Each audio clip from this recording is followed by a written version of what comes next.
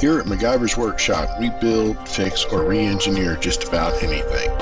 You never know what we'll be working on next. And if you're not too careful, you just might learn something.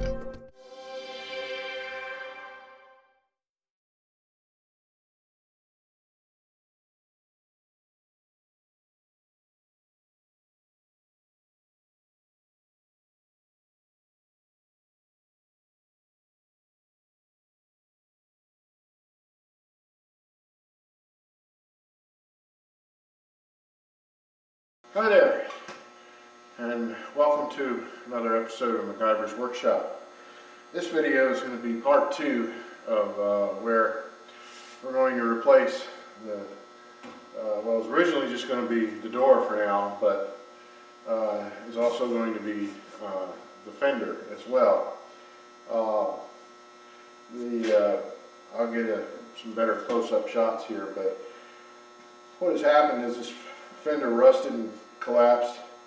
It would pinch against the, we close this gap up and pinch against the door and cause problems and bend the hinge mounts and all that sort of thing. So we're going to get deep into that, and in part 1 of the video we went to the junkyard and by luck found a white truck with a good door and fender, and we'll have to swap some parts over from the other door because it's been raped for some of its parts, like the power window and the glass and all that. So, but that's okay because all my glass and power window stuff is good.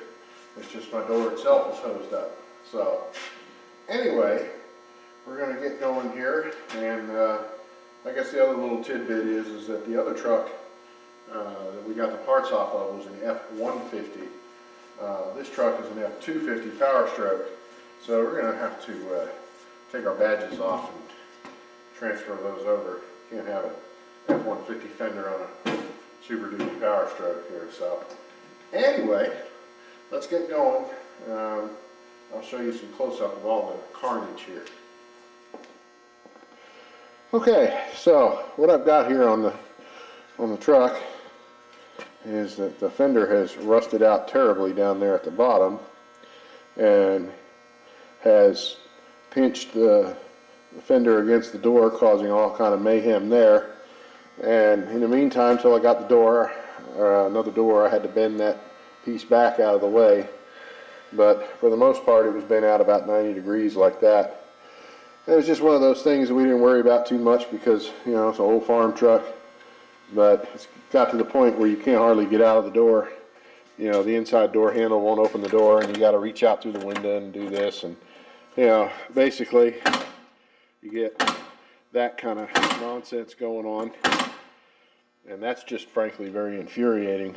So we're going to fix all that today, and we've got there's our fender. Not a touch of rust on that fender. I was really happy to get that. And here's our door. Yeah, a little plastic sun visor thing is busted on it, but you can get those from either the auto parts store, accessories, or online. I'll order a new one and glue it on.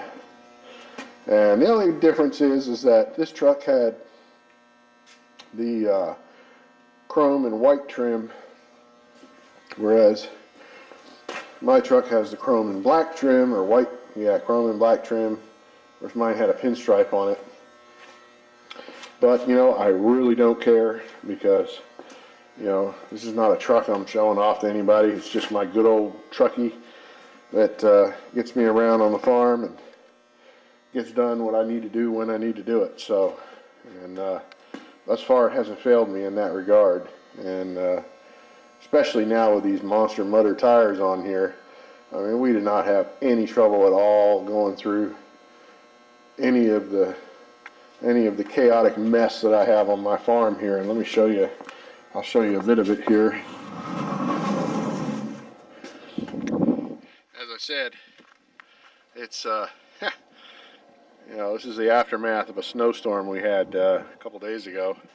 I mentioned it briefly in the video while we were at the junkyard, but you can see all it ever does is either rain or snow here, and you can see how it's just, you know, just made the ground so swampy.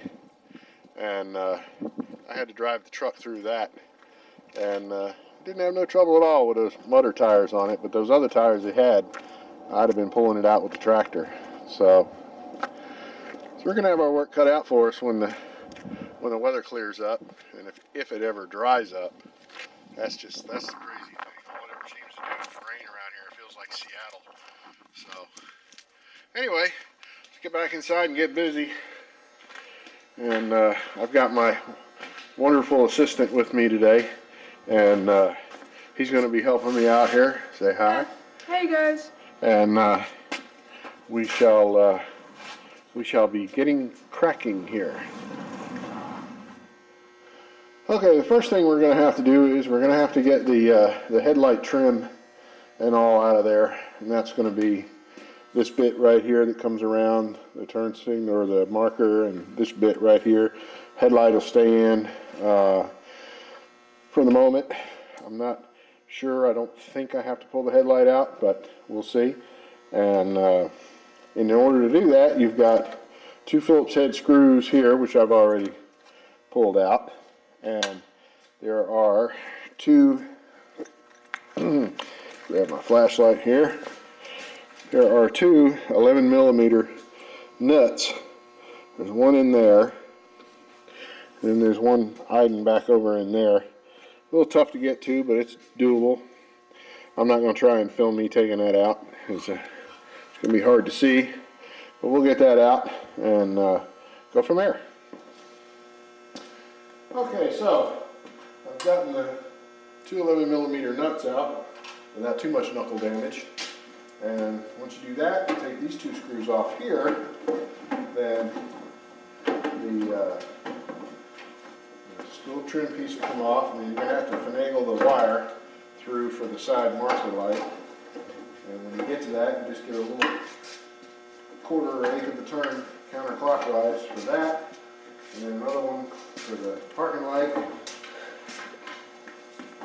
And I already took the turn signal bulb out. And there you have it. Okay, so what I'm going to have to do this delicately is this black piece here holds the headlights and all that kind of stuff on there, and I'm really going to have to take that off because this fender here has to slide forward, okay, off of these studs, and it's not going to be able to do that until I loosen all this up. Okay, sorry for the noise, but like I said yesterday, it is like brutally cold out. It's going to eventually warm up a little bit today, but right now it's still cold. So I have my wonderful assistant there. He's working on a couple of those bolts on that front plastic piece I just talked to you about. In the meantime, I got my heater going in here.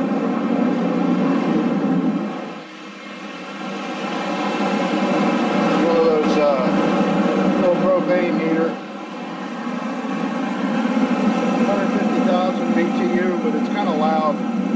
But I'll tell you what, it only has to run for a few minutes in here. With the insulation, it warms up real nice.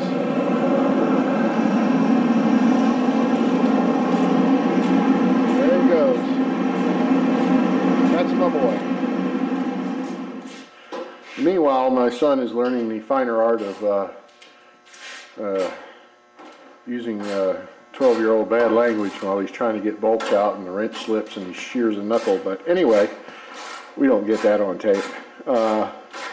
So while he's doing that, I'm going to work on the fender here, and we're going to remove, I'm going to move the camera here, I'm going to remove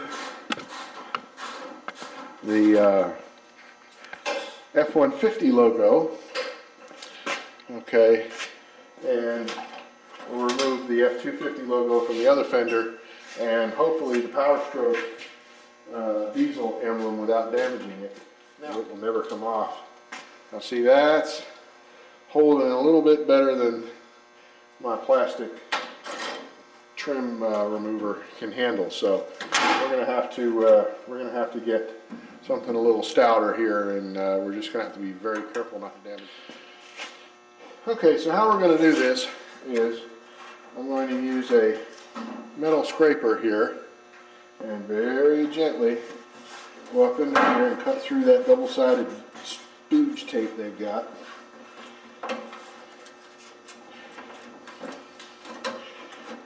Without being very gentle, so you cannot scratch the paint at all possible. And thusly, off she comes.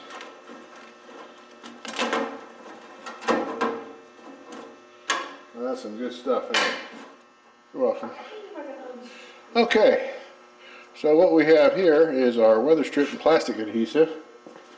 And what we're going to do is we're just going to apply it very delicately around the perimeter here. And really no point in buying a new logo. But we want to stay to the inside, a good bit to the inside of the trim, because we don't want this glue pooching out everywhere. We just want to be very, very gingerly with it. Of course, using this stuff is pretty much a one-time only option, because once you get this stuff to stick, it ain't coming off, trust me. And then what we'll do, we'll put something with a bit of weight on it here, hold it down, and leave that for a bit, and we'll go have a sip of coffee. My mug's incredibly dirty right now from being out here in the shop, but you check it out. It's a blueprint for a Dalek from Doctor Who. Tammy got me that for Christmas. Isn't it awesome? I love it. Anyway, and we're almost done getting the trim off the front here, and we'll catch up on that in the next scene.